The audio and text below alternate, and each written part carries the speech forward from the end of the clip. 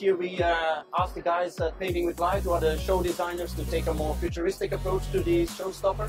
So we asked them to develop a show containing holograms, black screens, mapping, tracking, and what they ended up with was a story about two robots who wanted to become human and learning about human emotions, movement and behavior in general.